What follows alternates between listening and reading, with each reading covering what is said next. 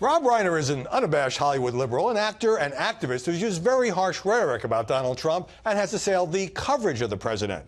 We sat down here in Washington to talk about that and the new film he directs and stars in, Shock and Awe, about the media's failures, except for one news outlet, in the buildup to the Iraq War. Rob Reiner, welcome. Thanks for having me. You're a fierce critic of President Trump. You hosted a fundraiser for Hillary. I get it. But Robert De Niro goes on the Tony Award stage and says, F Trump, gets a standing ovation. Can you see how that would be offensive to the 45% of the country that supports this president? Well, yes, and I can also see how it could be offensive to some of the people who don't support the president.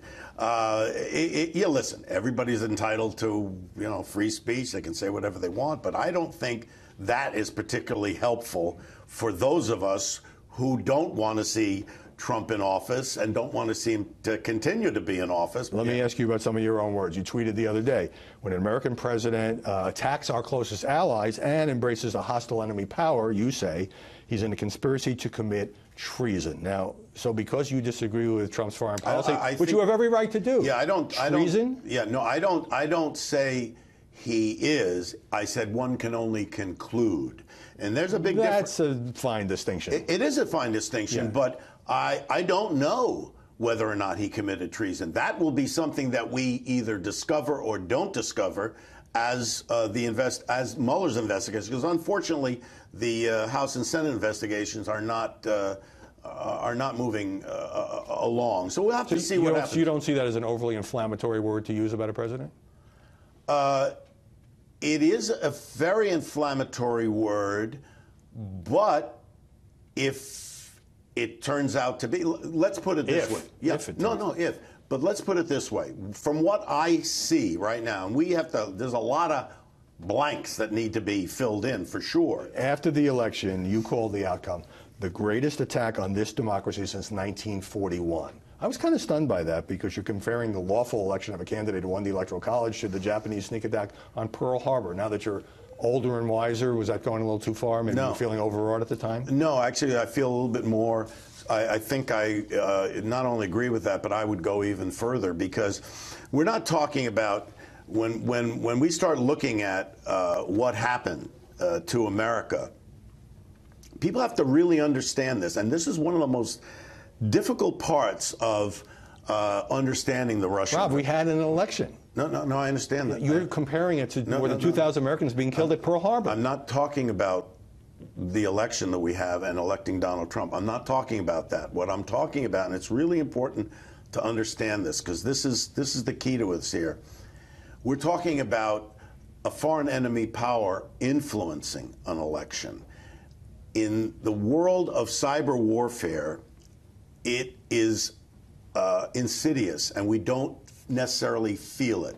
We do know the capacity. We have learning the capacity, not just from a disinformation campaign or active measures, which the Soviets and the Russians now have been doing it forever. So just to clarify, your comments are aimed more at Russia and the meddling, and the undeniable meddling in the election. Yes. All right, I'm glad we clarified that. Absolutely. Let's talk about the press for a moment. You recently lumped in Fox News with Alex Jones and some others in what you call state-run media. Right, I said essentially state-run. All right, essentially state-run media that backs up the president. I presume you know that Fox has a thriving news division with Chris Wallace and Brett Baer and Shepard Smith and a whole bunch of reporters. Right.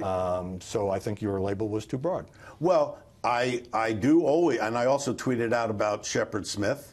And by the way, I've met Shepard Smith. He's a great guy, and he is reporting the news. There's no question about it. He is telling the truth, and so is Chris Wallace. And I haven't seen as much of Brett Baer, but I believe he probably is too. So you disagree and I do know there's a difference between news reporting and opinion and editorial and all of that.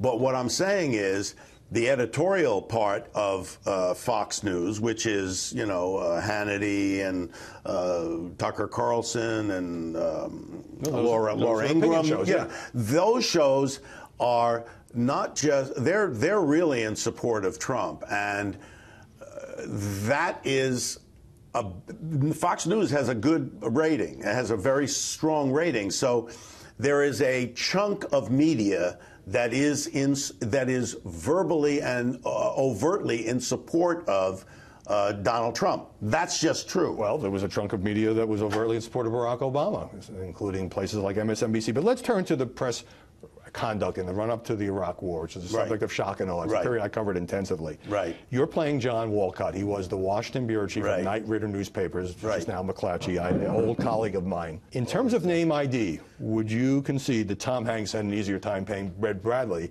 than you playing John Walcott? Well, here's the funny thing about that. I wasn't supposed to play that part. Alec Baldwin was set to play that part, and we had been shooting for a week with Woody Harrelson and Tommy Lee Jones. And on the Saturday before you're supposed to shoot on Monday, he calls and said he's not doing it. He dropped out. He dropped out. I'm thinking, oh my God, what do I do? So my wife, Michelle, who's one of the producers with me, she suggested I play the part. And I thought, oh my God, I don't know. I don't like directing and acting. And then I realized I'm playing, I said, I'm available, so I'll do it. And then she says to me, the one bit of direction I got, because I'm playing John Walcott, she said, try to be less Jewish. And I thought, I don't know. I'm from the Bronx. I'll see what I can do. All right. Well, that was a work in progress. More now with Rob Reiner as we turn to his new film about the press, the Bush administration, and Iraq. So you say the media weren't tough enough in the run-up to the Iraq War. They were not just not tough enough, they were non-existent. Right. Now, there were some exceptions. There were stories of the Washington Post that were skeptical, but tended to get buried on page A17.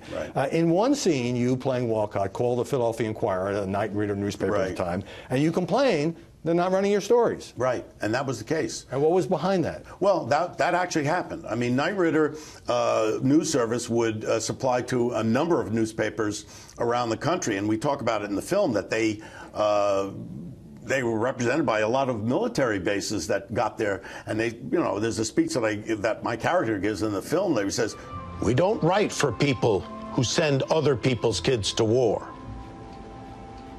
We write for people whose kids get sent to war."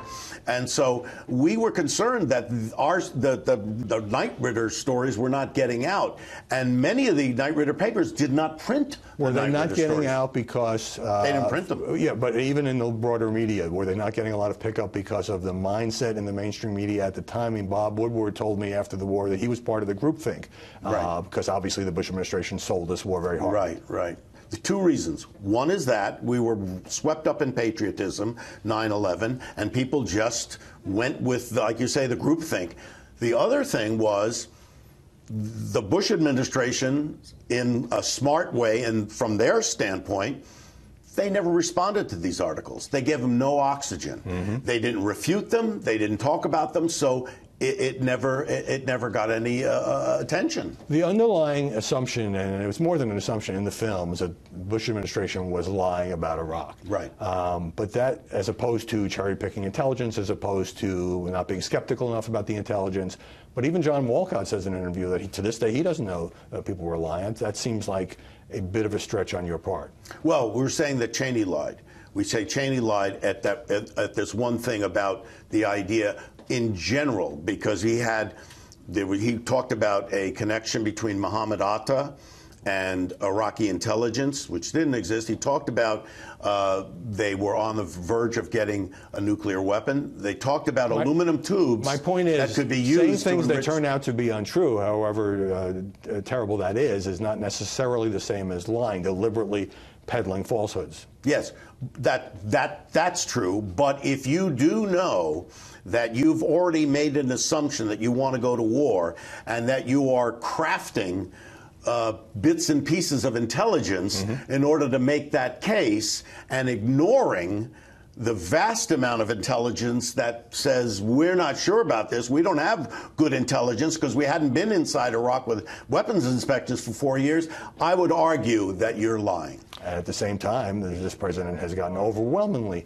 negative coverage. He did during the campaign. Everybody acknowledges that. Shouldn't fairness be also a part of a message for a fair and independent press?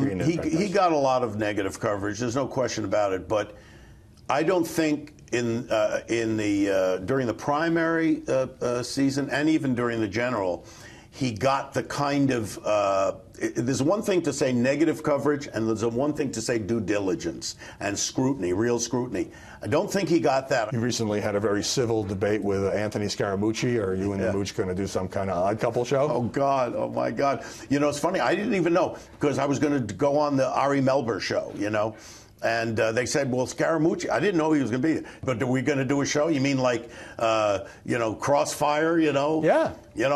Anthony, you ignorant slut. I know, or whatever. We're going to do that? No, I don't think so. I think you're giving it a thumbs down. Yeah, probably not. Rob Reiner, thanks very much for doing this. Thanks for having me.